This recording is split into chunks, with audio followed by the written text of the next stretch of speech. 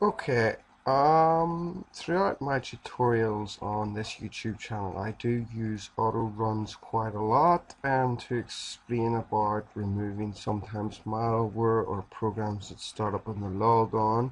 So the next one's going to be about how to make Windows login faster by using Autoruns. So I'm just going to do a really quick overview of Autoruns. Now, there's lots of stuff that you can play with in here. And this, it basically is all the stuff that automatically runs on your computer.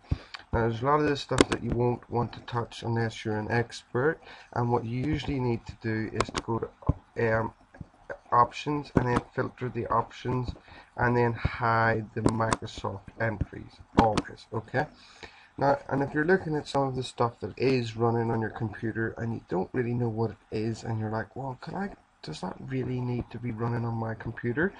You really need to just go here and then you can right click on it and you go to search online, and that will take you to Google, and then on Google it will tell you what the process is and whether you can disable it. Now usually what you want to do, what kind of process you want to get rid of would be your logon.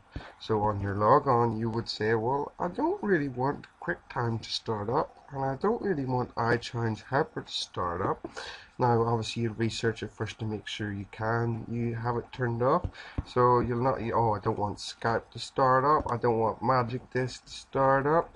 You know, there's lots of different things here. You can say to yourself, well, I don't really want them to start up. So always just click on them, right click, search online, make sure that they're not necessary to start up whenever Windows starts. And then basically what you want to do is disable them just like that. So that is an introduction to Autoruns and how it works. And it is a pretty awesome software. It's a bit better than Windows own built-in startup options because it's a bit more advanced and there's a lot more in it. But that's it. That's basically the introduction to it. If you ever do see me talking about it, I'll always refer to this video so you know how to use it. Thank you. Bye.